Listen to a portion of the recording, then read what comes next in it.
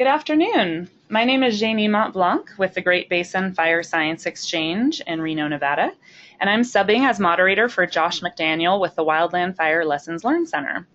Welcome to this webinar titled Crown Fire Behavior in Conifer Forests, presented by Marty Alexander with the University of Alberta, Canada, and Miguel Cruz with CIRO Land and Water, Australia.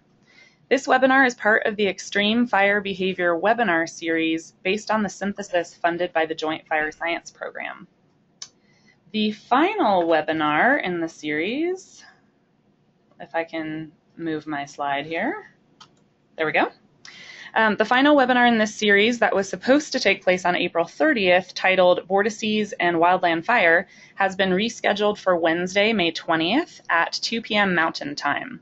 To sign up for this last webinar or to view video recordings of past webinars, visit the Wildland Fire Lessons Learned Center website up here in the corner. Click on the Advances in Fire Practice icon, and then you can view upcoming webinars and webinar archives. Before I introduce our speakers, I want to let you know that you may ask questions of the speakers or me at any time during the webinar by typing your questions into the questions pane of your control panel located at the top right of your screen. I will keep questions for the presenters in the queue and field them after the presentation. I also want to let you know that whatever you do in your control panel does not affect the webinar presentation, so you're welcome to type a test message or test your audio at any time during the webinar. If you're having problems with your audio, please open your audio pane and check your audio selections. Now I would like to introduce our presenters. Actually, before I introduce the presenters, I'm going to, Marty, make you the presenter so we can see your beautiful slide while I'm introducing you.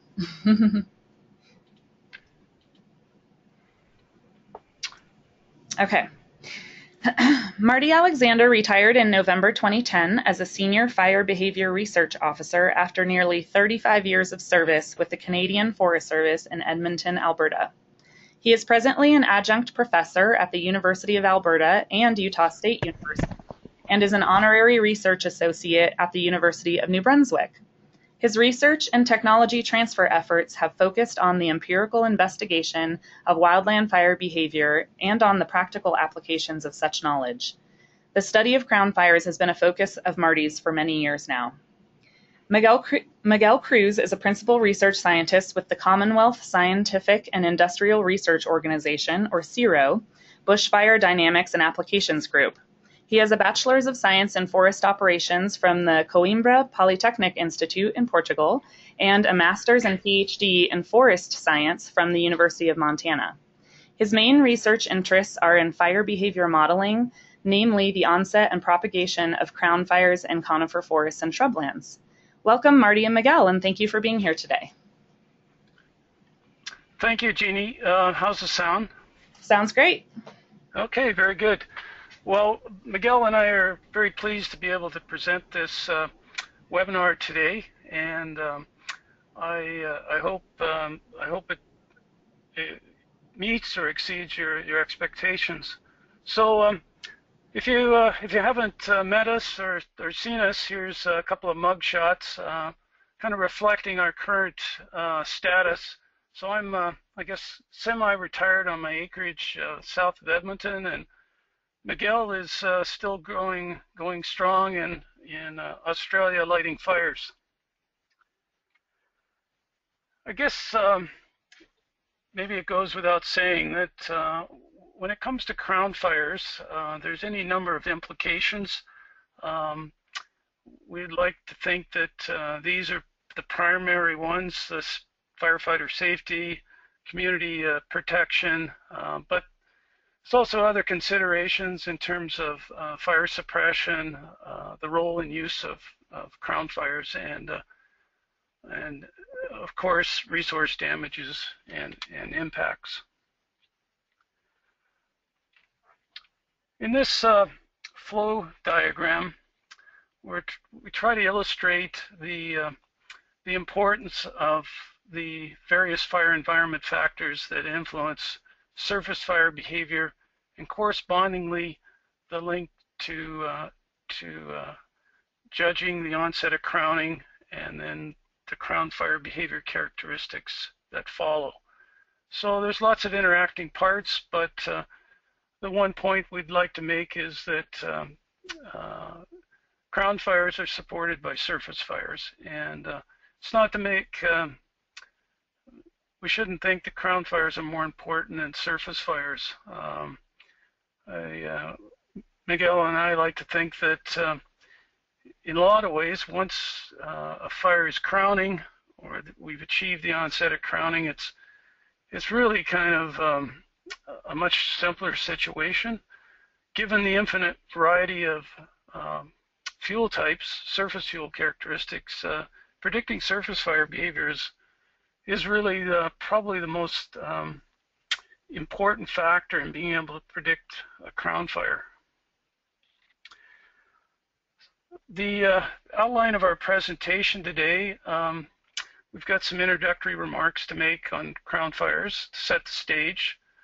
We'll touch on the types of crown fires that have been reported in the literature.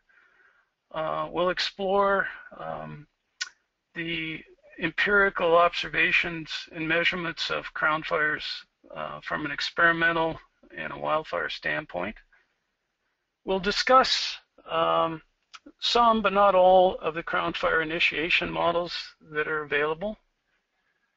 And similarly, we'll talk about crown fire propagation and the rate of spread models that exist.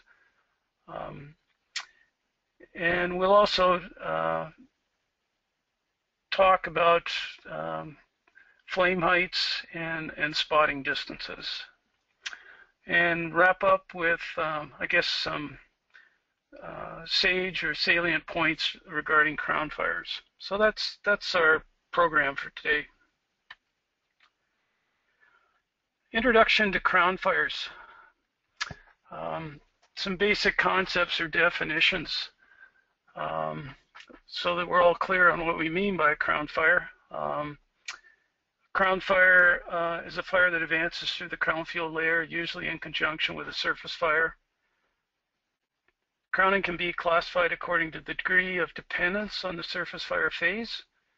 And so when we talk about crowning, we're talking about the fire ascending into the crowns of conifer trees and spreading from crown to crown.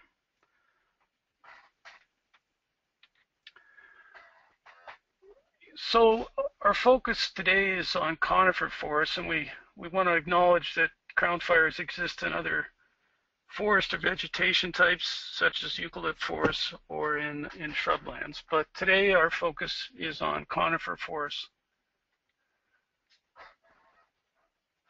The type of conifer forest that we're visualizing is one where there's more or less a distinct gap between the surface fuels and the lower canopy base of the forest stand. A couple of things of note. Canopy bulk density is represented by the fuel load in the overstory layer divided by the depth of that layer, and is usually expressed, at least in metric units, in terms of kilograms per cubic meter. Generally, there's some form of ladder or bridge fuels exist, and the canopy base height is judged to be where there's a continuous point in live foliage from the lower base to the tops of the trees. A couple of other points. The available crown fuel load typically consists of needle foliage, lichens, small dead end live twigs, and as noted here at the bottom, ladder or bridge fuels can exist in the form of bark flakes, lichens, some needle drape, understory conifers, and tall shrubs.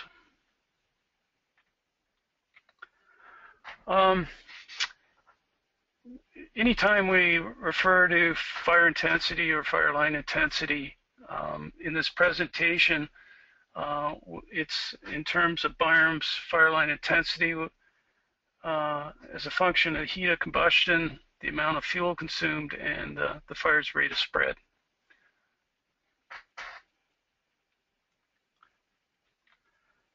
So that's our introductory remarks. Now we'll go on to the type of crown fires.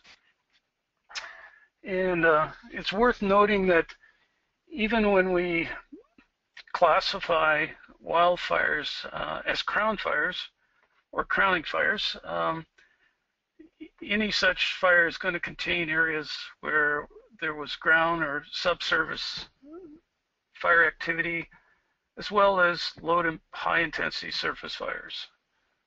So the fires depicted here might be overall described as a crown fire. There's obviously lots of patches of forest that didn't experience crowning activity. A couple of historical notes. The term crown fire has appeared in the forestry and ecological literature since at least the 1880s. And for the longest time, there were two forms of crown fire imagined.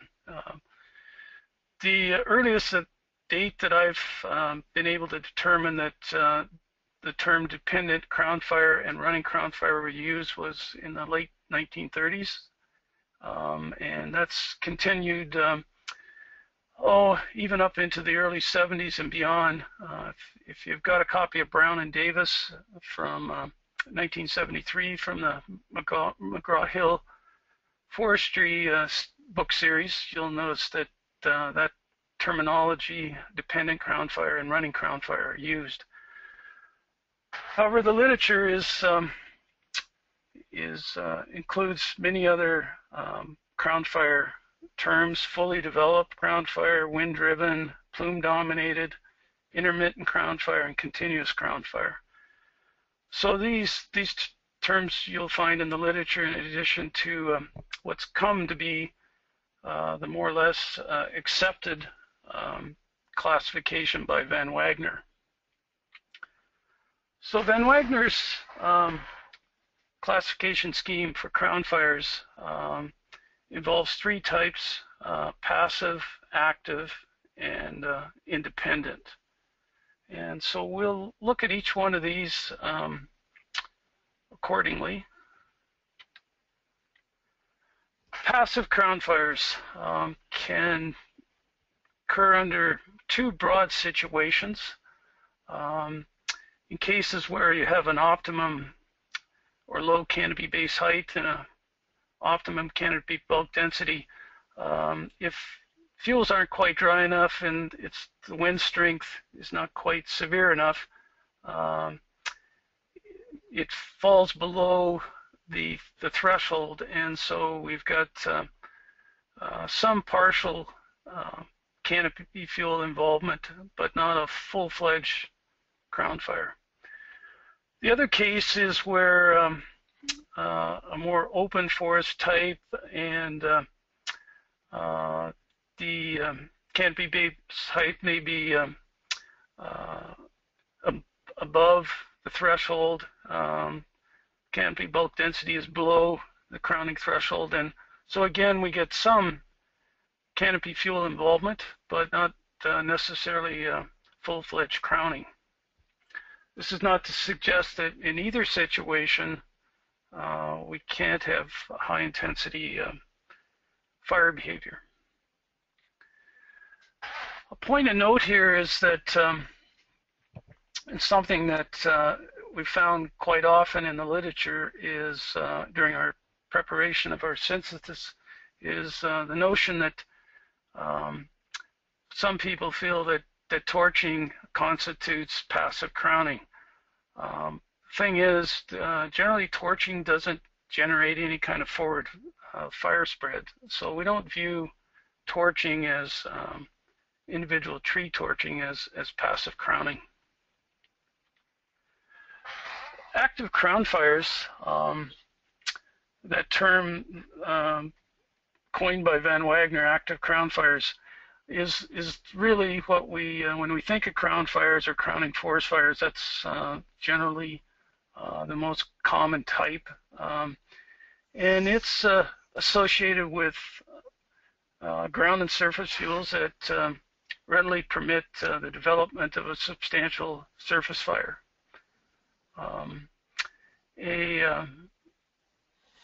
Also, a moderately high canopy or crown base height is required, and a fairly continuous layer of moderate to high bulk density and low to normal foliar moisture content is generally associated with active crown fires. And at this point, I'm going to turn it over to my good friend and colleague, Miguel Cruz. Thanks, Marty. Good afternoon, everyone. All right, picking up from where Marty left. So these concepts of passive and active crown fire propagation really considered fire propagation at a pseudo steady state, and it's somehow how you make fire behavior simulations. We assume a constant wind, our best guess of wind, speed, some fuel conditions, and you make our simulations. Now we know from wildfire activity that given the variation in wind speed and other fire environmental factors, really crown fires don't spread only as passive or active. It's more really a combination. And Van Wagner termed this as the intermittent active crowning, which kind of brings together all that those aspects. In these photos, you see some of those patterns of fuel consumption, where you have areas fully defoliated, so high intensity fire propagation, crown fire. Then you have bands of unburned canopy fuels. That's when a lull comes to the affects the leading edge of the fire. The fire is going to drop to the surface for some time and then picks up again within the next gust cycle. And so the fire is going to propagate in this surges manner. And that's important to consider also how we look at crown fire propagation. Namely, some of the concepts that exist for crown fires, namely, Marty, could you? Yeah, like fully, yep, okay. And this also brings to this aspect of the conditional crown fire. Again, this is a concept that rests on the idea of a steady state propagation. And the idea here is that some stands, for instance, might support active crown fire propagation, but they are really difficult to initiate crowning. This also comes from the crowning and the torching index that Scott and Reinhardt put together.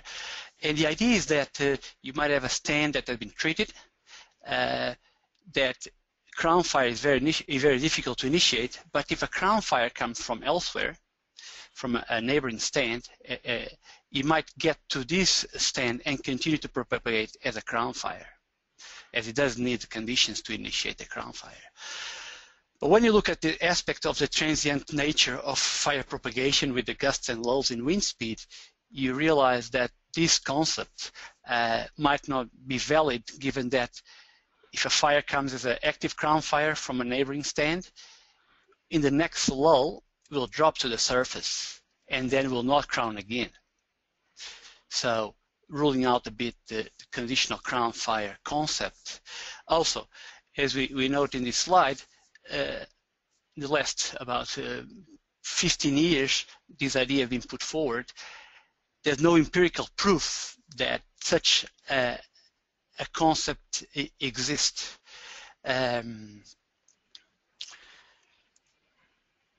So I wonder if in discussion, if some of the attendees have been observed this kind of fire behavior, will be interesting also to discuss. Marty, can you pass the next slide? Now the other type of ground fire that Van Wagner considered is this independent ground fire. And again, we put a bit of the question: is it a fact or a myth? The idea here is that the ground fire doesn't need the surface phase to support its propagation, and the heat transfer is really dictated by the crown fuel combustion. This image here is also a good depiction of how we idealize this this phenomena where fire is going to propagate right just in the canopy with almost horizontal flames. Again, there's very little evidence of this phenomena to occur, and this will be envisaged as the worst kind of ground fires, because if you have such a horizontal flame in the canopy, these will be really fast spreading fires. Next slide. Now, Van Wagner in '93 kind of reviewed also this concept of independent ground fire and noted that it's dubious that it exists, although we still see a lot of publications discussing this aspect, but not really based on physical evidence, but more as speculation about the effect of fuel structure on fire propagation. But so what Van Wagner considers that this will be very unlikely to occur, and for this to occur, given some simplified heat transfer calculations, the flame in the canopy need to be almost horizontal. If you think about that, if the idea also is that if the flames were kind of horizontally, any fire brands that would be generated within the canopy burning would be transported horizontally and initiated mass fire ignition ahead of the fire. That's a very common process in eucalypt forests. But so if this happens, would immediately rule out the idea that the fire will be spreading independently in the canopy, because the spot fires will be igniting surface fires ahead of the fire. In any event, being conservative, there's still the idea that this can occur in some extreme conditions, namely in very steep terrain and just as a short-term fluctuation in fire propagation, but not really as a steady-state phenomena.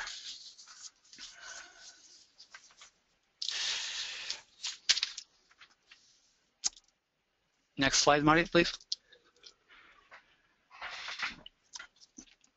All right. The next section is really about how we know what we know about ground fire behavior, right? And next slide, Marty. Thanks.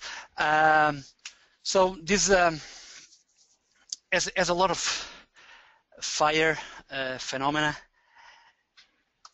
occurs in difficult places, remote places, very, very difficult to measure, even to observe in detail.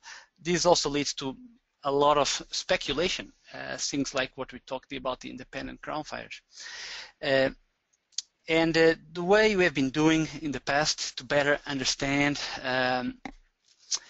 the processes that drive this kind of fire propagation is through observations mostly in experimental ground fires, small-scale ground fires, and some also wildfire observations. These are really key to understand, and all we understand about ground fires come from this kind of observations. They're also key to develop empirical-based models, as we will talk a bit ahead, and evaluate how good they are, but also to provide benchmark data that can be used to check simulation studies. It's very easy when you do simulation studies. If you don't have a good grasp of what's happens in the real world, to get into to produce simulations that are not realistic at all, and more so when with fire, which that it's a pre-data poor science, let's say. Next slide, Marty. So throughout the years, there's been a lot of work, mostly in Canada, some also in Australia, in terms of crown fire and surface fire behavior in conifer forests. Three main places we got data from, and well, when we started working together, Marty and I, Marty offered to allow me to reanalyze some of the Canadian fire behavior data sets, and that's how this work really started. And with that Canadian data and some of Australian data and Portuguese data from Paulo Fernandes, we assembled a database of about 80 fires, well-documented experimental fires, and that's just this Alling chart here just depicts the distribution in rates of spread, fuel consumption, and intensity for the surface fires, passive crown fires, and active crown fires in this database. So really covering quite a wide range in fire behavior, in the rates of spread, intensity, flame heights, and also in fuel structures. And we'll just go ahead and show some in the next slides. But this is really the basis of a lot of our work in terms of empirical modeling and model validation. When you talk about experimental studies, really crown fire studies, really need to mention Charlie Van Wagner's work. He was a pioneer in terms of this kind of work. So what he did in the Petawawa for experimental station, he started to burn some stands of red pine. In terms of fuel complex, this really you can consider optimum outdoor fuel complex because it's quite homogeneous, so allow you to get out of the lab and go into the field and have the most homogeneous fuel. And as you start lighting different fires, start to look at the effect of specific fuel aspects and then also wind speed in the fire processes. So this fire started in the early 60s.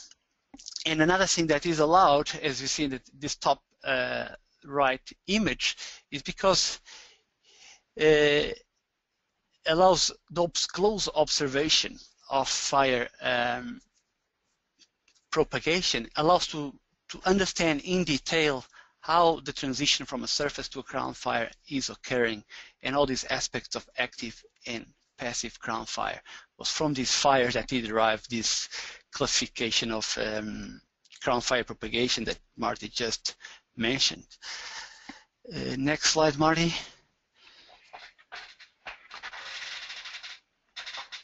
So the Canadian Forest Service went through several programs in different fuel types through the 70s and 80s, and again quite a broad range of fuel structures, of canopy bulk densities, of canopy base heights, and canopy fuels. From the mature jack pine, a more established forest, to the immature jack pine, which is really dense, overstock stand, very high fuel, canopy fuel load, and pretty much a continuous fuel layer with ladder fuels from the ground to the canopy, to the more open stands that are in the bottom here. The black spruce, as you can see, quite clumpy nature of the forest. We have isolated trees and quite wide gaps between clumps of trees. Next slide, Marty. So this really gave most of the focus in these previous studies was really on measuring rate of spread, fuel consumption, and fire intensity, and how they related to the Canadian fire behavior or fire weather index system, and to develop practical models for predicting crown fire propagation. The last project from the Canadian Forest Service was this ICFME, the International Crown Fire Modeling Experiment, late 90s, early 2000s. And this is quite an interesting project. For once, was a collaborative effort, a lot of organizations, Canadian Forest Service and US Forest Service. The impetus for this project was to measure some fundamental fire behavior data in this crown fire that would be used to validate or close Frank's Albini crown fire propagation model. A model we'll talk a bit ahead. So we had researchers like Brett Butler looking at radiation from the flames, Terry Clark looking at flow velocities in the flames as well. So really the focus was a fundamental description of the fire. And this data is still used right now to validate or evaluate the predictive capacity of physics-based models. So this data set is out there. Now, as you look at these images, these plots were also much larger than previous crown fire experiments, about 150 by 150 meters. And if you're a skeptical person, you'll always wonder, well, how will a fire in a block like a forest like this, 150 by 150, be able to represent a large wildfire? Are there scale issues here? Are the data from these fires limited to this kind of situation and not be representative from large wildfires? That's a fair question. Marty, next slide, please. And there's some evidence that no, the data from these fires really capture well what's happening in the flame front and can be used to calculate large fire development. This is a particular example of escape fire in a the 1980s project, the Porter Lake project in northern Canada. And what happened in this case is one of the plots, this plot L5, escaped the control line and caused a wildfire. In this table in the lower side of the slide, you have the wind speed for this experiment and the associated rate of spread for a wind speed of about 30, with a rate of spread of about 33 meters per minute. This L5A was a section of the fire just after the escape. So there was a bit of a gust in wind, increase in wind, average wind, and the fire really picked up and took off. In this case, fire propagation about 80% more than in the plot. But as the fire developed, this CR6 is for the main run with the dotted pattern. Within that main run of maybe 2-3 kilometers, with an average wind speed of 26 km an hour, the rate of spread was still very similar to the small plot. So just saying that the plot sizes used in these experiments were representative of a broad-scale fire propagation. So given confidence of the validity of these experimental fires in capturing some of these data. Now, of course, it's not to say that we don't need wildfire data, and that's really and also an important data that we need to use in fire behavior modeling. And Marty, could you jump to another slide again? So we need this work we have been carried out, Marty and I, also Marty. Marty has been collating a lot of wildfire case studies and pushing for this case study analysis of wildfires as a source of data that can be later used for modeling, modeling validation.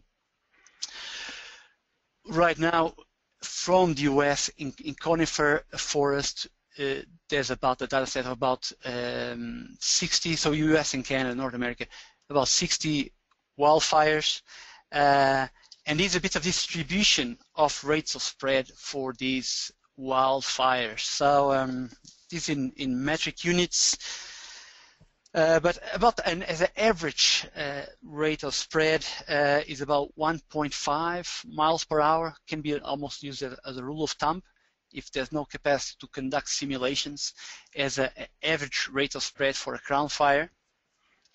Although, of course, there are situations, more severe situations, that we can get much faster rates of spread. And a good case in point is the Mount Muirhead fire in South Australia. This is up to now documented as the fastest rate of spread observed in a relatively large run in a crown fire. In this map we have isochrones of this fire, and this is mostly grass. The white is grass and the green areas are radiata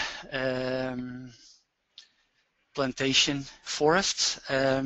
So for this is a fire in Wash Wednesday in southern Australia, 1983, under winds up to 80 km an hour.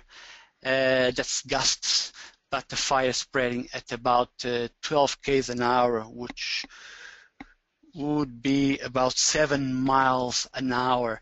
So that's the fastest observation we could find in the literature of rate of spread.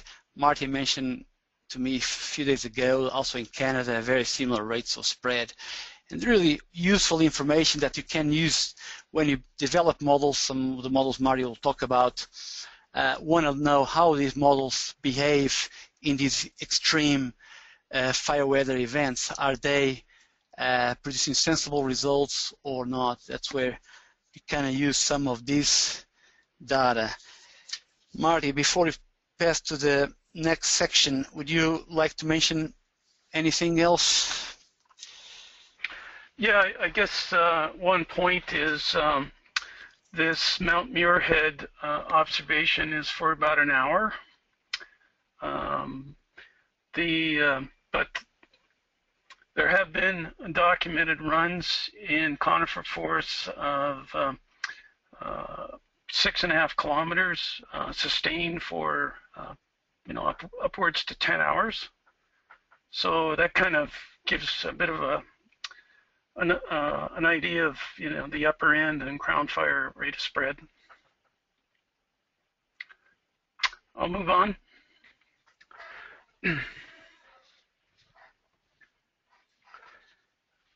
Miguel? All right, yeah, I removed it.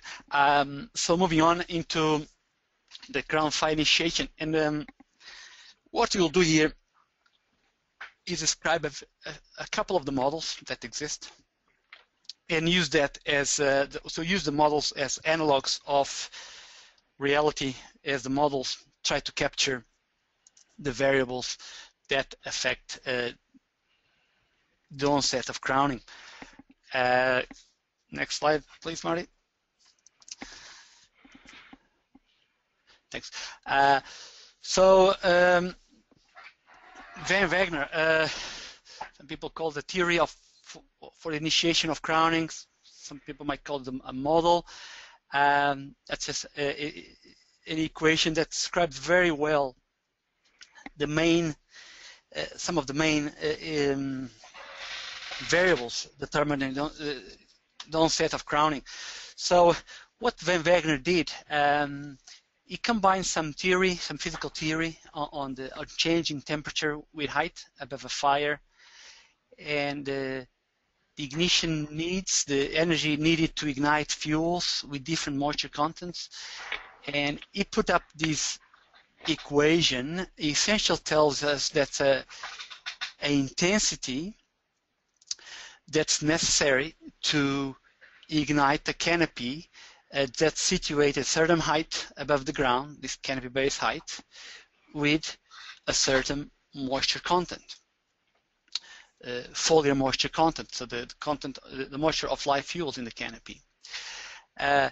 So these were the two variables that Van Wagner came up with as the most important variables affecting the onset of crowning from a canopy standpoint. And then so what he did is that consider that for a certain forest structure, there will be, with a given canopy base height and foliar moisture content, there will be an intensity, a surface intensity that's required to ignite these fuels. So he had this equation, and then there's this parameter here, the 0.01. He didn't have this parameter, so this is a proportionality constant. And what he did from one of his experimental fires that was really on the cusp of transition from a surface to a crown fire, as you observed that and you knew the canopy base height of the stand, the moisture content, and he could calculate the intensity of the surface fire, he rearranged things and derived this constant that comes this value, 0.01. So this closed his model that's pretty much used for all fire predictions of the onset of crowning in North America. So how this used, Marty, can you move to the next slide? Is that, so for each stand with a given structure, you'll have a critical intensity for initiation. And if you have a certain fire, you calculate the fire intensity. If the fire intensity of the surface fire is lower than its critical intensity, you have a surface fire. If it's higher than the critical intensity of a crown fire, and if it's within the range very close, those two values are very close, there will be within the transition area, let's say. Although normally we tend to use this as a trigger. If it's above, is crown fire. If it's below, is surface fire, right? Marty, next slide. Now, this overview as any model that we'll talk here as strengths and weaknesses. The strength of this model is its simplicity, as you only need two crown fire properties and an estimate of surface fire to use the model. Also, another of the strength is that the physical base, let's say, of the model, that the equations that were underpinning what's in the model also gives some validity even outside just one fire. And so remember that this model was just derived from one fire, but it's quite used, and that's why it's that physical base that's behind it that provides applicability to other situations. Nonetheless, this simplicity also causes some limitation in the model.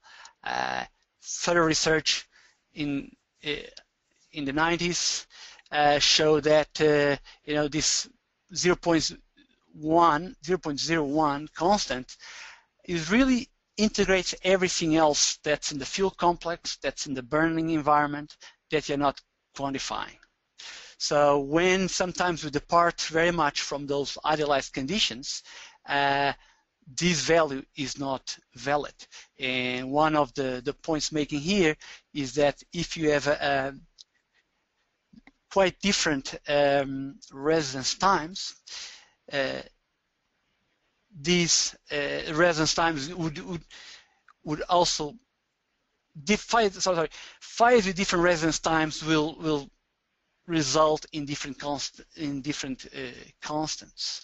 So whatever we use this model with this constant, we need to be bearing in mind that also as things vary, as the fuel complex vary, if you have higher fuel loads with higher residence time, might be the case where the constant is not so much valid and the results will not be similar to what you could expect.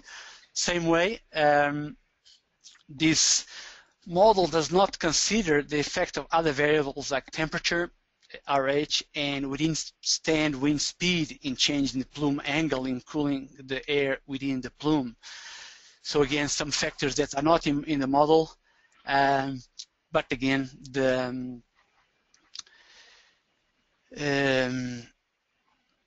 by simplicity and easy to use, this overcomes some of those limitations. Next slide, Marty. Another that we can see, not just, this is not a limitation of the model, this has nothing to do with the model, but it has to do how we use the model. And also it's true for other models we present here, is that anytime you have a model system where the outputs of other models are used to run one particular model, there's error in the system that's going to propagate, that's going to impact the end result. So in this case, if you want to use the Van Wagner crown fire initiation model, you'll need an estimate of the rate of spread. Then from that you calculate the intensity of the surface fire, and then you apply the relationship to see if you have a surface of a crown fire. And errors that are in the system can propagate and give erroneous results. Another aspect, that's what this graph wants to show here, is that in North America, or in the US right now, fire intensity is not calculated on the same way as Van Wagner calculated. Van Wagner, when derived his model, used fire intensity from Byron's equation, whereas in the US fire modeling systems, fire intensity is calculated from reaction intensity, different metric, and the results can be quite different. Now the issue here is that when Van Wagner model is parameterized based on Byron's intensity, but is run later in the modeling systems right now with an input with intensity that's from reaction intensity, that's gives a different fire line intensity, that's going to create errors in the system.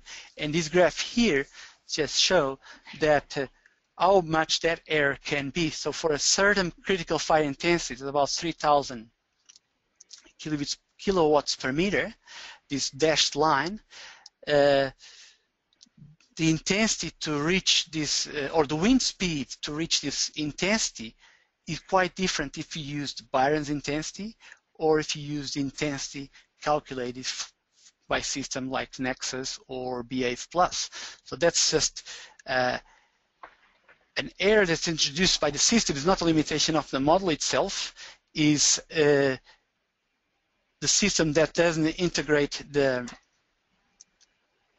doesn't use the right model for predicting the onset of crowning. It has to do with model linkages that are not consistent with the original formulation. Next slide, Marty. So when we start doing this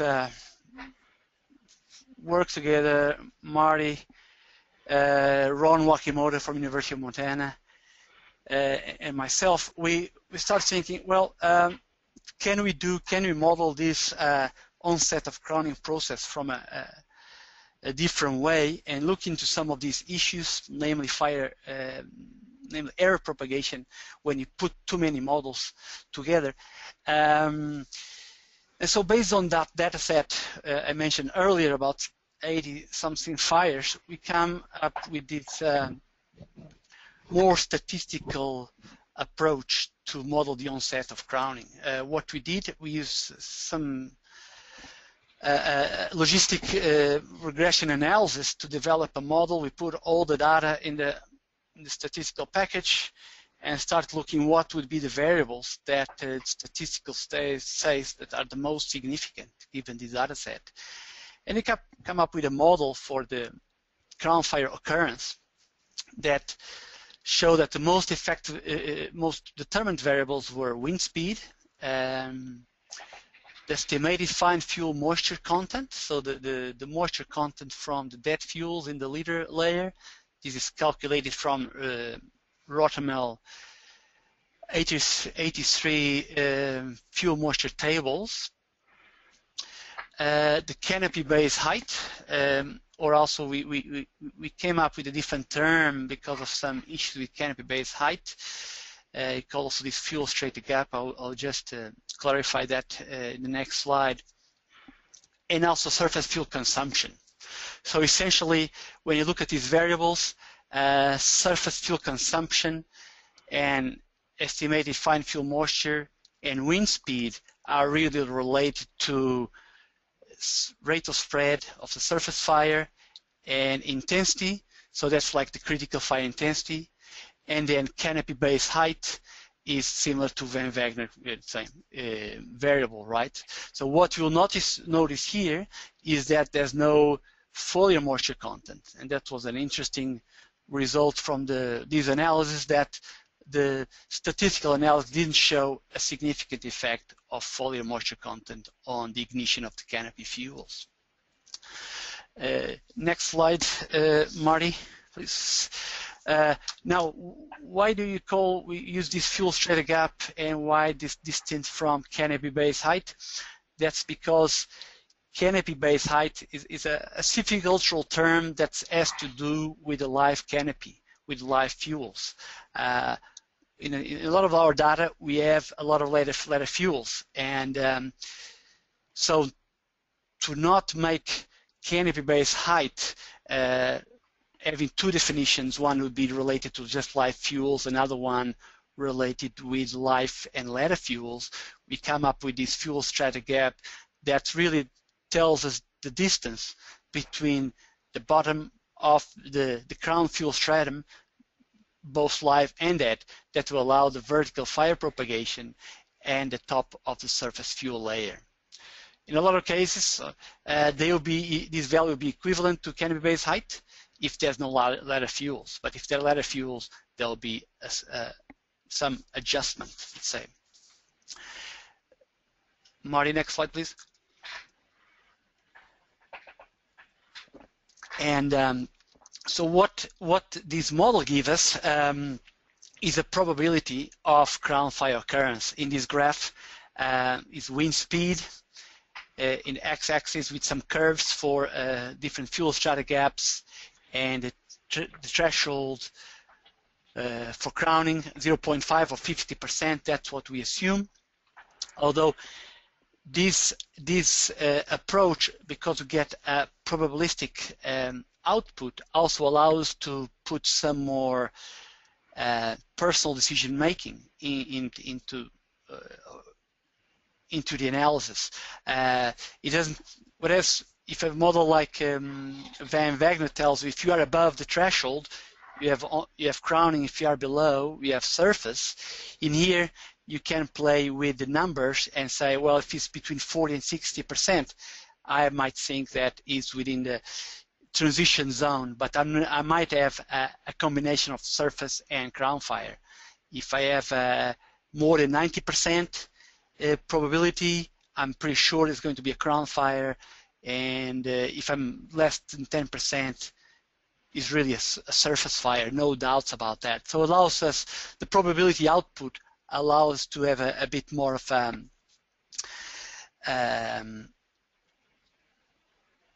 personal reading of the conditions. Although we don't use much probability analysis in fire behavior modeling. We tend to go more for deterministic. In terms of evaluation of this model, we did some work with some available data. Marty, next slide, please. And this table really just shows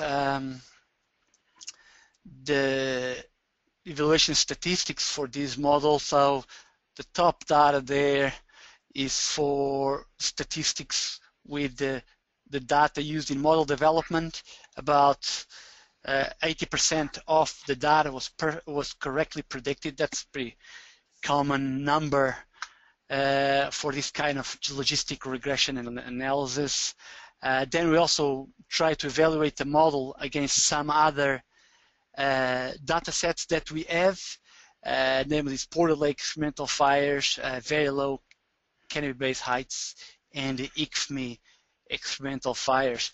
And with these, you can see all crown fires and all correctly predicted by the model. Although we should note that we did these fires, they were really ignited under conditions that the researchers knew that we're going to have crown fire propagation.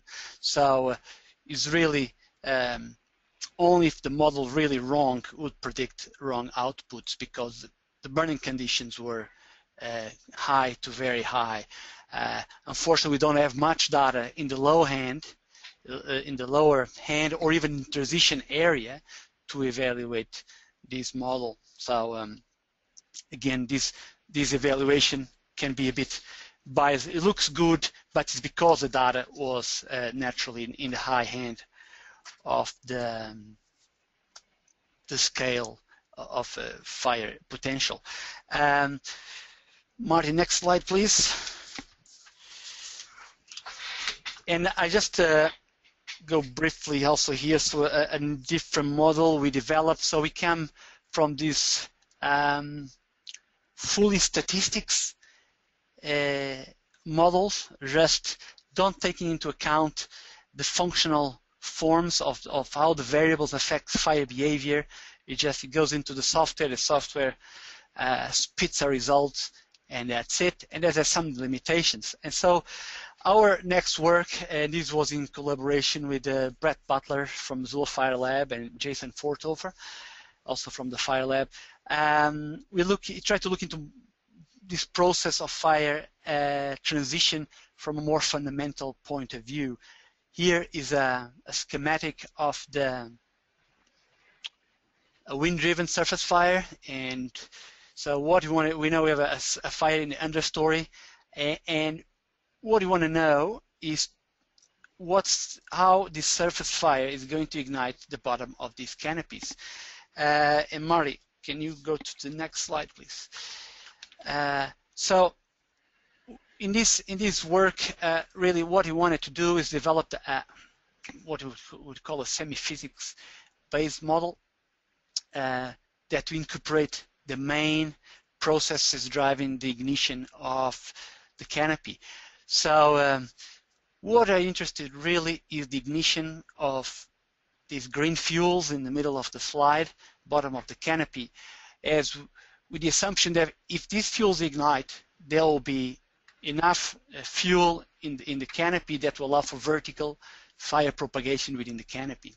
So this little red box on the right really tells us about the main process. So we know, knowing that ignition of these fuels will occur at a certain temperature, the ignition temperature, we want to know how this temperature, as a fire approach, how this temperature of these fuels change with time. And this is wiggly capital T, wiggly lower t, a change in temperature with time in these fuels. And we know those are proportional to the heat flux that's received. And heat flux being the radiative and the convective heat flux. So what we need to do is describe this fire, this surface fire below, from its most fundamental characteristics, how it's going to drive a plume, a buoyant plume above its fire with a certain temperature, this TP, and wind and vertical velocity within the plume, and also the plume size. And also this will drive the convective heat transfer to the fuel particles. And the other aspect is the radiative. And we need to describe how this surface fire, all the radiation released in all directions, the fraction that's going to reach the bottom of the canopy. So you start seeing, when you look at this problem, well, you need to describe a lot of features of the fire. To know the size of this radiating surface, you need to know the flame depth, and the flame depth is going to come from rate of spread and residence time. At the same time, this flame depth is going to determine the size of this plume and how much time the fuels are inside the plume. So to do this kind of modeling, there's a lot of sub-modeling that's carried out. And Marty, could you go to the next slide, please? And so this a schematic of this model, although a bit complex, but the complexity is eaten away from the user, and is implemented for plantations in radiata plantation in Australia. And so it goes. We have weather and a few complex descriptions. Few complex, we use fuel models. Goes for rate of spread, we used Rotamel fire spread model. You need to have a canopy fuel layer, canopy base height, other variables, bulk density. So from those inputs, we're going to calculate basic surface fire properties, rate of spread, residence time, flame geometry, height and depth, intensity, and some other flame temperature time profiles. So this really describes the physical environment of the fire and defines the energy source. From that, we partition radiative and convective heat sources. Again, apply those more heat balance equations to calculate the fuel temperature, and with assume a fixed ignition temperature of 320 C. We determine if crown fire initiation is possible or unlikely. And so we have a similar process from the Van Wagner. Van Wagner used the intensity, used the fuel temperature as the discriminator if you're going to have crown fire ignition or not. I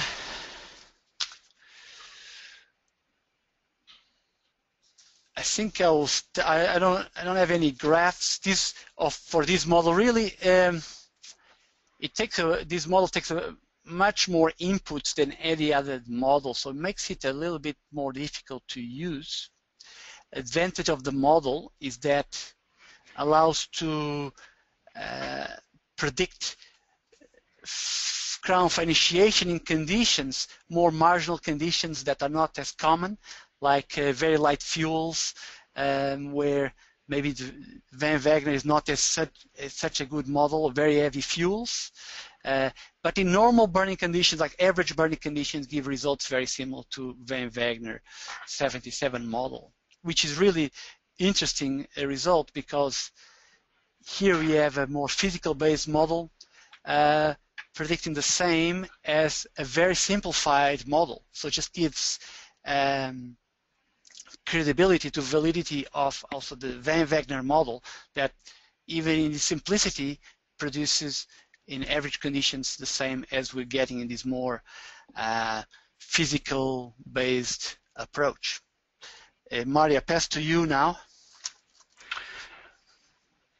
Thank you, Miguel. Yeah, very well done. So we move on to the topic of propagation and actual crown fire rate of spread. As part of Van Wagner's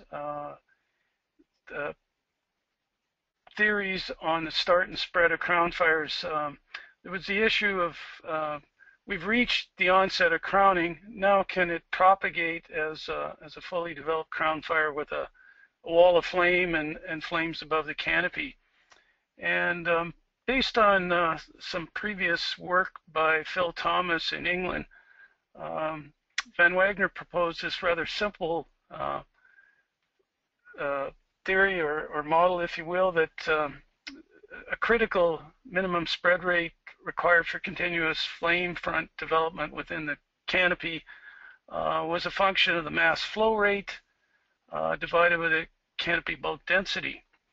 And the mass flow rate was parameterized on the basis of experimental fires in those red pine plantations back in the 60s. That simple formula is plotted out here as a function of rate of spread and canopy bulk density, the curve you see. Also plotted here are experimental passive crown fires shown as open circles and active crown fires shown as solid dots. And both Miguel and I have always been amazed at how well it separated these two types of crown fires, and there appear to be no exceptions. A couple of other points is no passive crown fires have been carried out or occurring when the canopy bulk density is less than 0.05 kilograms per cubic meter. And similarly, there have been no active crown fires documented where the canopy bulk density has been less than 0.11. So in particular, the value of 0.11 is been speculated by others, namely Jim Agee, as a critical threshold, and indeed the empirical or experimental evidence supports that notion. Now, there are a number of crown fire rate of spread models that exist. Rothamel, the Canadian Fire Behavior Prediction System, one developed by Miguel and Ron Wakamoto and myself, and then one by Chef in the fuel characteristics classification system, and finally there are any number of physics-based models available. So we'll touch on each of these.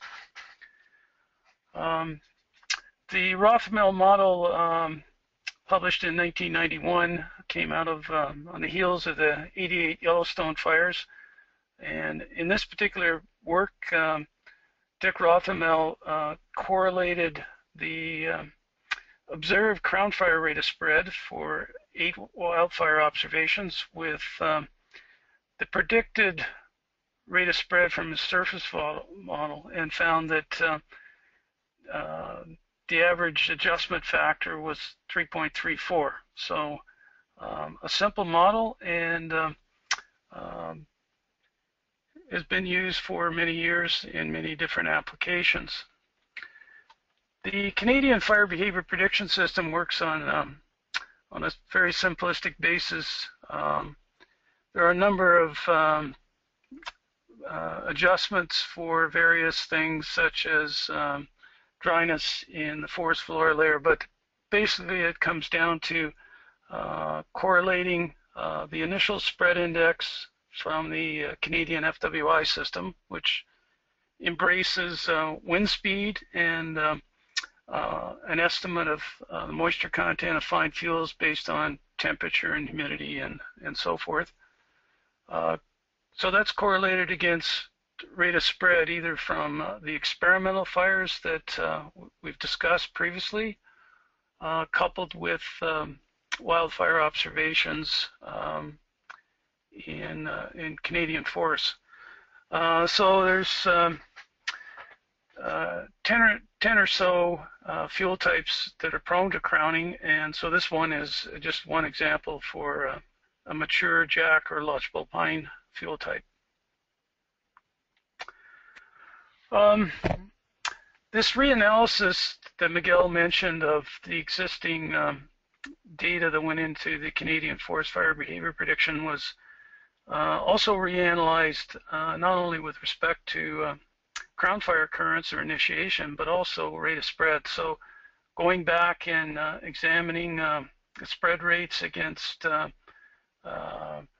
more fundamental characteristics, as shown here in these scattergrams, was undertaken. The two equations that came out of this reanalysis are shown here, and what I want to emphasize is the simplicity of the inputs for active crown fires. So they would have had to have met that criteria for active crowning with respect to canopy bulk density, as discussed earlier. Is the function of wind speed, canopy bulk density, and the fine fuel moisture content estimated from the Rothamel 83 fuel moisture tables. So rather simple models. Passive crown fires, the best result we found was that it was a function of this criteria for active crowning is determined by the canopy bulk density. So the models discussed in this reanalysis, we began putting those together in a software package back in 2003. You can download the latest version. We are updating the software relatively soon, but you can find on the frame site, you can download the current software package. I think we're at volume 2.1. How well do the Rothamel and Cruz et al. Models work? In the upper two graphs, A and B, we've got the predicted rate of spread from Rothamel's model compared to the observation of some 60 wildfires from Canada and the United States. And you can see, regardless of whether it's experimental fires being used in the evaluation, or it's that set of wildfires, it's under predicting by roughly, somewhere right around 3, 2.6 to 3.8, and there doesn't appear to be any sensitivity to the burning conditions, as you kind of note by almost the vertical pattern in both cases, and it was a rather interesting result. In plot C, the lower left-hand graph, predicted against observed, but the fires shown here, experimental fires, were the ones that went into the model itself. So you would expect the fit to be rather good. Now the Cruz et al. Model was compared against that 60 or so wildfires, as shown in plot D, and you'll see that the model slightly over predicts rate of spread, which there's nothing wrong with over predictions. It's the under predictions that have serious consequences. The fuel classification, the fuel characteristics classification system has a crown fire rate of spread model that was presumably based on a reparameterization of the two Rothamel models. And one of the outputs is a straight crown fire rate of spread. So here's the results of comparing the model against 15 observations in black spruce from the data set that we compiled on wildfires back in 2006. So as shown here, there's an underprediction trend of roughly, on average 2. And so it's underpredicting by a factor of 2 the force or the fuel characteristics classification system. Miguel, I think I'm turning it back to you at this point. we'll discuss one of Miguel mentioned earlier, Frank Albini's model for crown fire propagation developed back in, I guess initially in the mid-'80s. Yeah, thanks, Marty. Sorry, Miguel, I'm going to jump in for a second. I just wanted to let you guys know, I think the webinar was scheduled for just an hour, so we're like 15 minutes over time. We won't get kicked off, so you can continue, but I just wanted to let you know because we're losing some of our attendees. Okay, understood. Okay. That's fine. Yep. Thanks, Marty.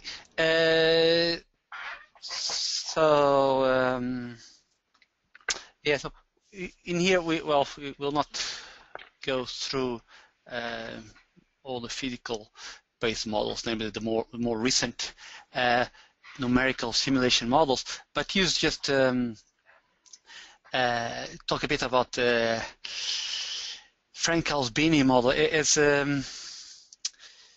As Marty mentioned, this is so Frank developed a model in the early 80s, and then on the late 80s he published a paper where he applied the model to crown fire propagation, and throughout the years this model was a bit of the promise that this model would be able to capture well crown fire dynamics, the rate of spread. So initially there was computational requirements kind of limited the testing the model, sensitivity analysis and things like that, but also what was limiting the model was knowing some of the basic characteristics that were necessary to describe the radiation from a crown fire flame, and that was the impetus of the ICFMI experiments, was to capture some of that fundamental data, so the model could be closed and could be used. Marty, next slide. Thanks. And so this is a table that from a paper from Brett Butler in 2004, where it shows some of the modeling results and the sensitivity of the model. And what this table shows us here is two fundamental parameters for the model. One is the effective radiometric temperature, so the temperature of the flames assuming a black body, and also this radiation ratio has to do with the radiation above and below the canopy layer. And so Brett did this analysis and shows that even that these two variables that they were measured by Brett in the ICFMI experiments, but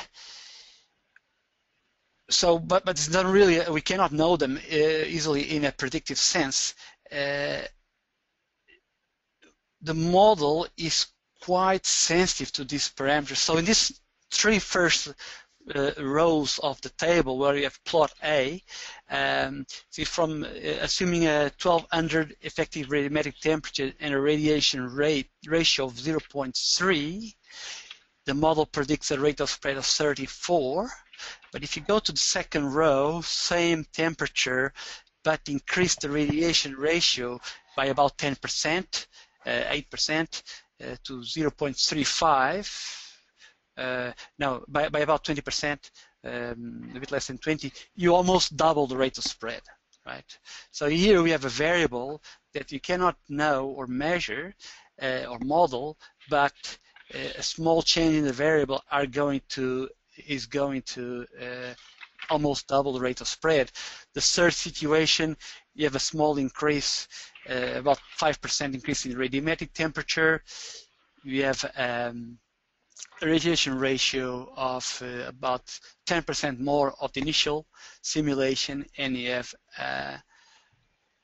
a rate of spread that's triple the initial one. And really the point to make here is that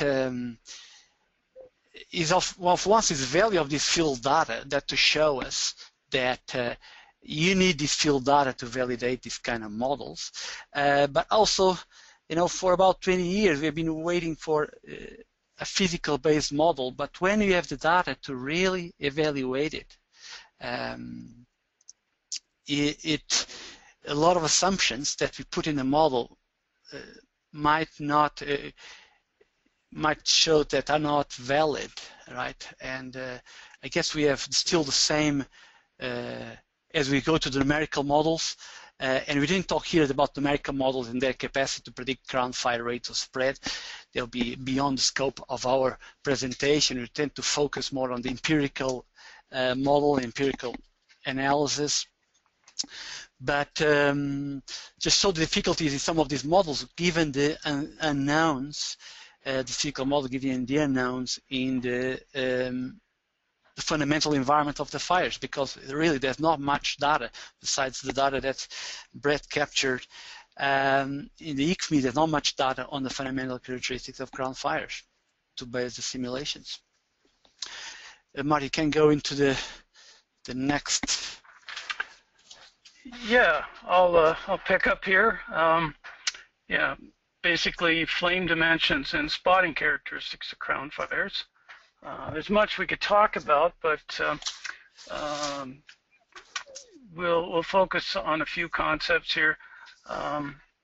Many examples of flashes of flame exceeding upwards of 50 or more meters above the treetops. The reality is, what is the average flame height, if you will, and early in Byram's work on as published in 1959, he suggested that perhaps you just need to his surface fire or his flame length intensity relationship was not going to be valid for crown fires, but if you added 1/2 of the stand height, he felt that that would be reasonable.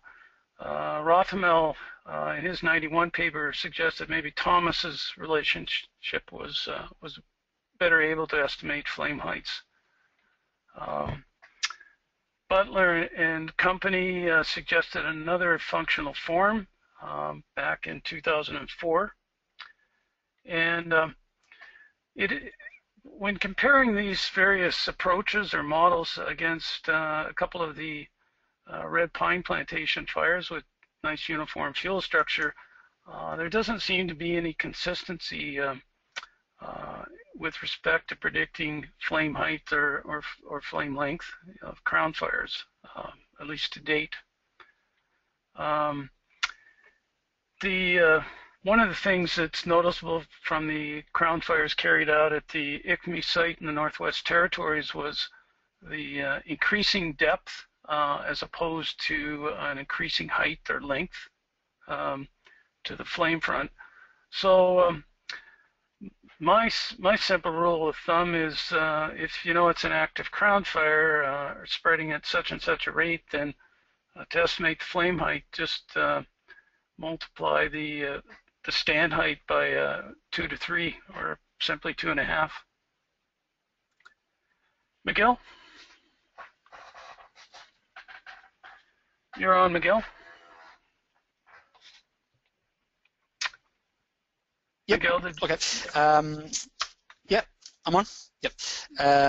Just going quick note into spotting, and Brian Potter present the spotting seminar a few weeks back, and but he focused on the results on the volume 1, and since that volume 1 was published, there was a paper that came out, these Albini, Alexander, and Cruz. So essentially, Frank Albini in the 90s developed this or extend his work. His early work was on spotting from surface fires or torching trees. He expanded that work to consider the maximum spotting distance from crown fires. And so this graph just to show how for same wind speed and drying conditions, how this maximum spotting distance for a crown fire from Albini's model is different from his earlier models for surface fires. So it's about 2 to 2.5 longer maximum spotting distances. And in this paper, and for those that not aware, so Frank Albini died in 2005. He never published his work, and so that's but we had a report, and so to not waste his research, Marty pushed forward to get this work published in the International Journal of Wildland Fire, and I also help him out. And in this paper, there's also quite a synthesis of observations of maximum spotting distances in conifer forests in North America, and most of the very common 2 kilometer spotting distance, in some cases up to 5 km, in some rare cases. So really showing, it's very difficult to validate a model like this, but showing that the results are on the right order of magnitude. There's also some cases like the Sundance fire that spotting distance are more than 10 kilometers, but those are associated with very high wind speeds aloft, and not what is simulation. This is more of a simulation that consider a normal wind profile in the lower atmosphere, let's say. But it might be the case if you input this model with a more realistic wind profiles with very high wind speeds, you might also get quite large spotting distances. Pass to you, Marty. Okay, we're at the wrap-up session here, wrap-up topic. We've certainly believed that a lot has been learned over the years compared to the early days with, in say, the U.S. Forest Service, when this quote from Norman McLean's book is, I think, rather apropos. We've come to understand a great deal about crown fires from the observations of experimental fires, and correspondingly the monitoring and documentation of crowning wildfires. Just on the note of sustained fire growth, typically when a fire crowns, it generally doubles or triples its spread rate, so the area burn becomes 4 to 9 times greater than if with a corresponding surface fire. And assuming unlimited fuel continuity, crown fires are capable of burning an area of upwards to 70,000 hectares within a single burning period and a corresponding perimeter length of 160 kilometers. So this is a theoretical number, but it's also been shown to occur, for instance, the 1968 Lesser Slave Lake fire in central Alberta.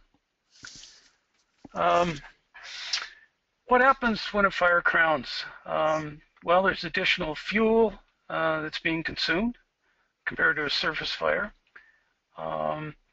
And this additional canopy fuel consumption, combined with the increase in rate of spread that occurs after crowning, leads to a quadrupling in fire intensity.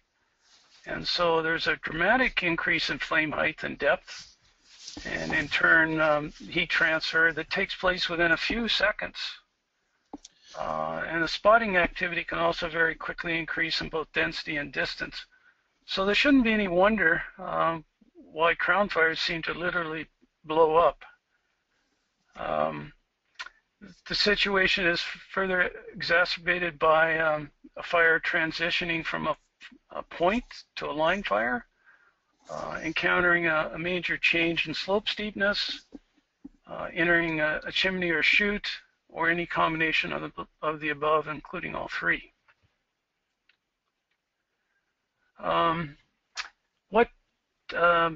What can operational fire folks do to help themselves? Well, Miguel and I both believe that increased monitoring and case study documentation is a way to help yourself. Examine the models even after the fact. Can be a huge way of making adjustments in future predictions. Miguel? Yep. Just a note in some of these ground fire model evaluation.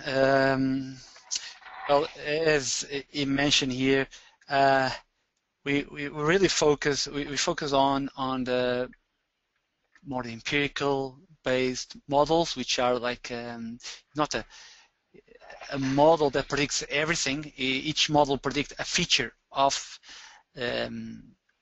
fire behavior, and we can say that we do that way because there's not a model that right now is able to predict the full spectrum of fire behavior range and characteristics. On a note, in terms of the evaluation, and this also mentioned a bit before on those errors in terms of model error propagation, and also use of the Rotterdam 91 crown fire spread model. Also want to notice here some of the simulation studies. So one thing is getting over or under prediction errors within an operational fire behavior prediction. In the last few years, we've seen a lot of use of these models for in simulation studies to look into the impact of fuel treatments into fire potential. In a paper we put out a few years ago, what we did is again pick up our wildfire behavior data set and look how that data compared with the simulation studies. And so what you have here in this graph, on the left-hand side, we have the wildfire data on the top, that kind of cloud, and on the bottom we have the simulation studies. So these simulation studies are all related to peer-reviewed journals. So what we found is that simulation studies are almost a different universe from the wildfire case studies. And again, these wildfire case studies are a lot of them quite severe fire. That's where they become a case study. Want to learn something or what happened. But what you see for this figure in the left is the wind speed and fine fuel moisture content of the wildfires that led to the main runs, and at the same time the wind speed and fine dead fuel moisture of the crowning index in these studies. So the conditions that would lead to crowning. And what you see, because of that under prediction bias in the Rotterdam model, crown fire spread model, users are using quite low dead fuel moisture contents that you never observed in a wildfire situation. Some fuel moistures go down to 2 or even lower than 2%, whereas from the wildfires, the lowest we got documented was a 5%. Similarly, in terms of wind speeds, this simulation required much higher wind speeds to produce what you'd think reasonable results in terms of rates of spread. So this just to highlight some of that under prediction bias in the studies and how this is influencing some of the decision making, also in terms of fuel treatments that are required to produce, let's say, crown fire proof forest stands or landscapes. pass to the next slide, Marty. So in the end, we also put here a bit of a list that we consider topics considered worthy of investigation.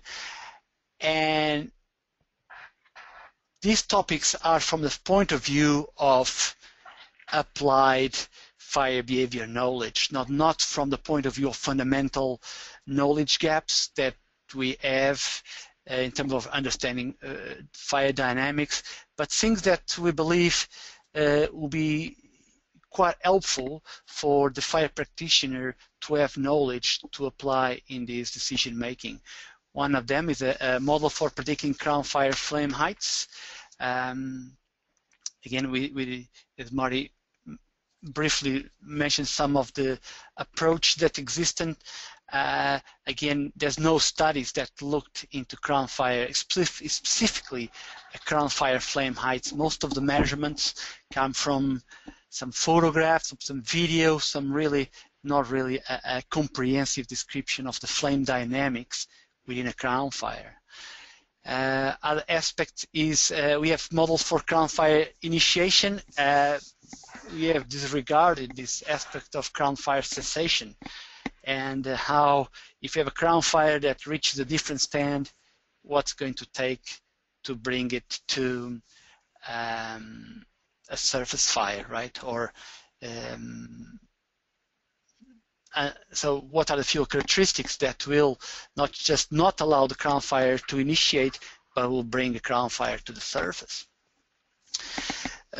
Also, and as Marty mentioned earlier, we found, although there's this common perception that crown fires are unpredictable or very difficult to predict, what we found from the statistics of error from surface and crown fires is crown fires really are more sort of crown fire rate of spread really more easy to predict actually than surface fire. And because surface fire variation is over a higher order of magnitude, goes from very slow fires, very incipient flames to high intensity surface fires, whereas the range of crown fire propagation is in a sense narrow in terms of order of magnitude. Also, surface fires tend to be influenced much more by surface fuel conditions, whereas crown fires tend to be dictated mostly by wind and fuel moisture.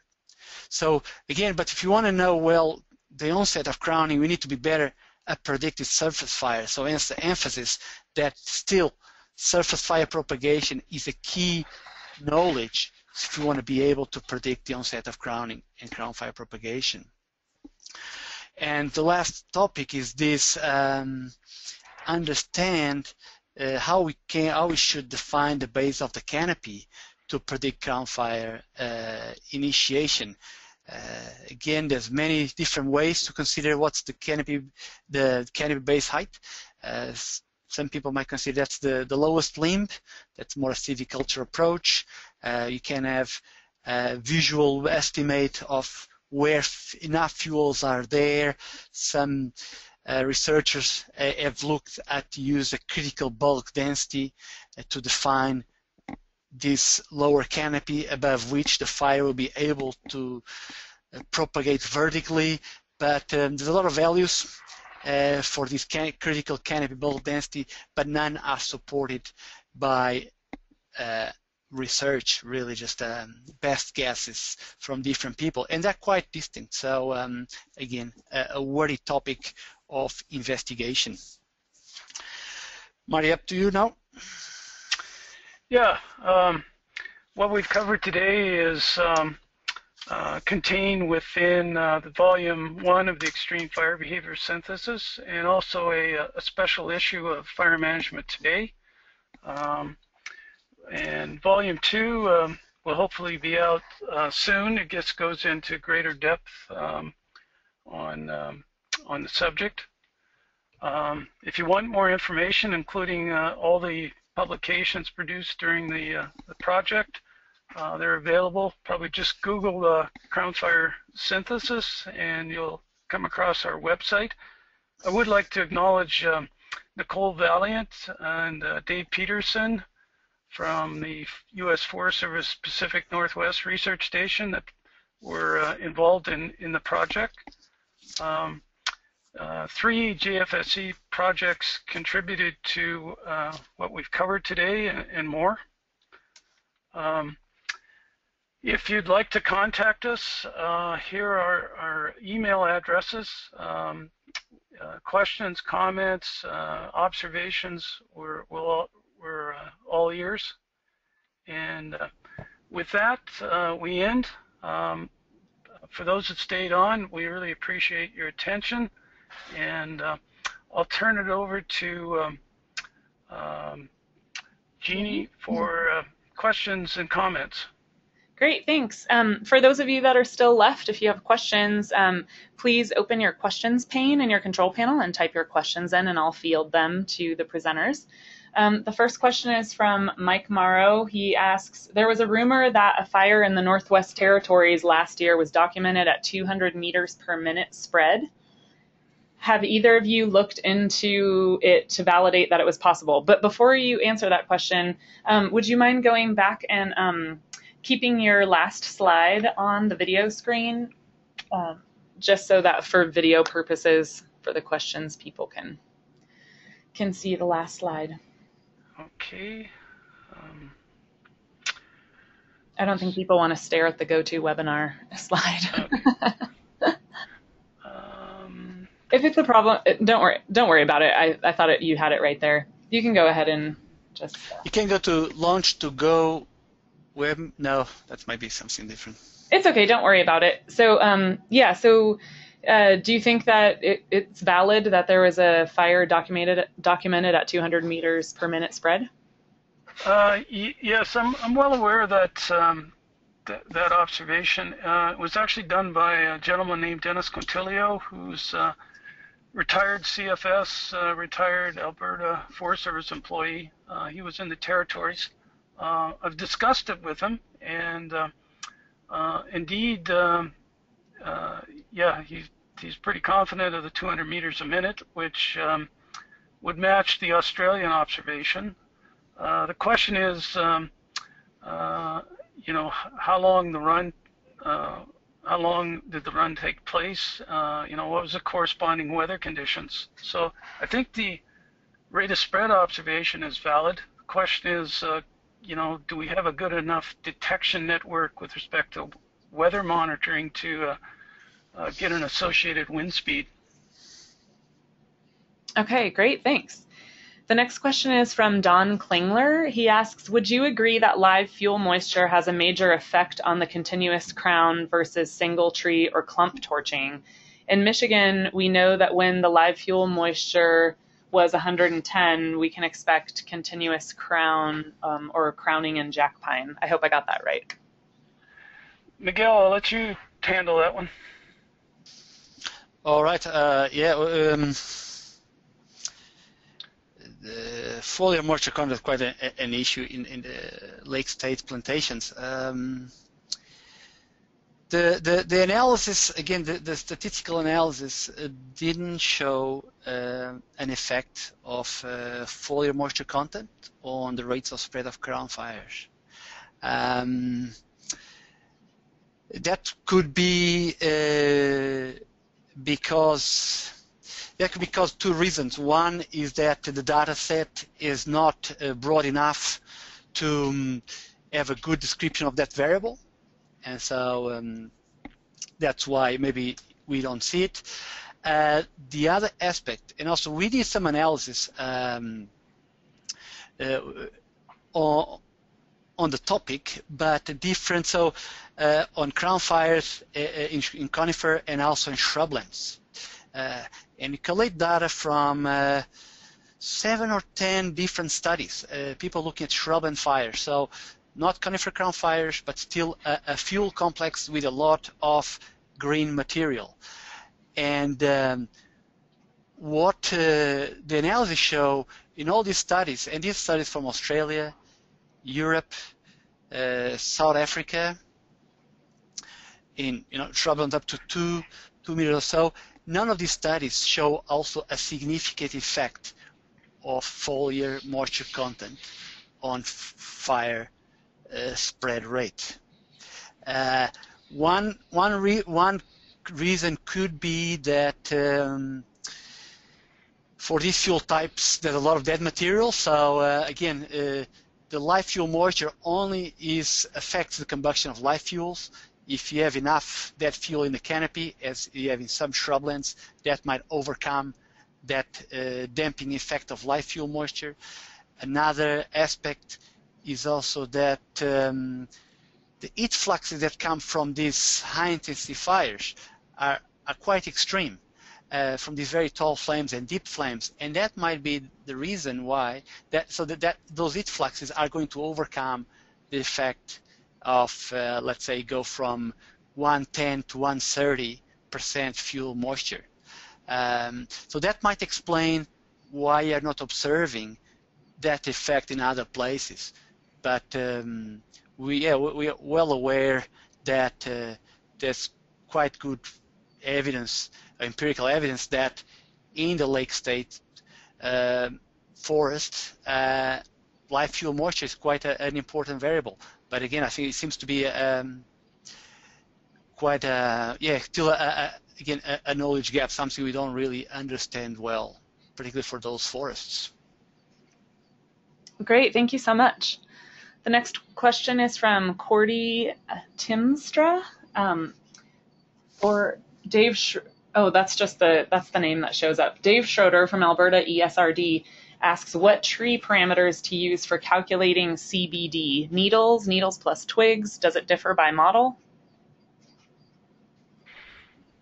Yeah, can you repeat that one, Jeannie? Yeah, what tree parameters should we use for calculating CBD? Is it needles plus twigs, and does it differ by model? Well, yeah, good question, Dave, or Cordy, or both. The only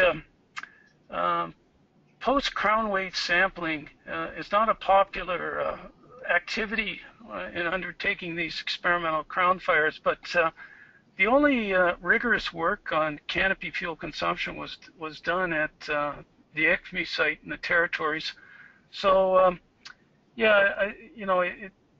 like most things, there's a bit of art in deciding what proportion. But I think you can feel confident, obviously, that any really fine fuels, thermally thin fuels, such as needles and lichens, the most flaky part of the bark within the tree bowl, I mean, those are definitely counted. I think any dead twigs below 1 centimeter in diameter, I think you can toss that in. And from the ICME sites, we found that at least half of the live material under a centimeter in diameter could also be thrown in.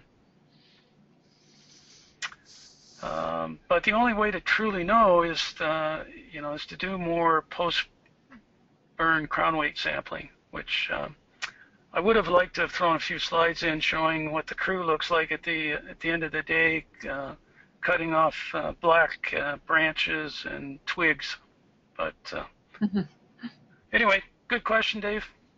This is discussed in volume 1, and but I direct you to the main ICME paper by Stocks et al. 2004. Great, thank you so much.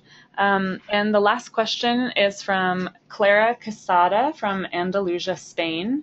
She says, thank you, Marty and Miguel, for your excellent presentation. I just would add that there is a running research project in Spain called Infocopus, researching crown fires, involving some research study centers, C4 INEA, Lorizon, University of Cordoba, Junta de Andalusia, in crown fire management and prevention studies. One of the project working groups has collected accurate field data about the different forest situations present in Spain and the wide range of fuels present in our conifer forests, as well as the importance of knowing, as well as other species.